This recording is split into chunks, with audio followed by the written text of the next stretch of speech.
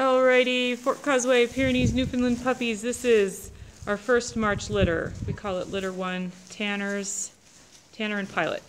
Their litter with 5. So this is the second video. Just thought we'd take one. This is their this is where they sleep out in our barn. We've got a nice heated barn and it's good temperature for these pups.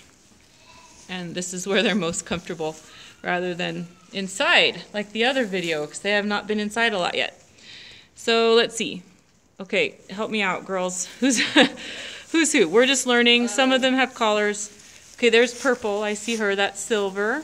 Blue. Playing with Blue solo. He's the only male in this litter. We do have males available in the other litters. That there is Sunshine. She's orange. And Sweet Pea is pink.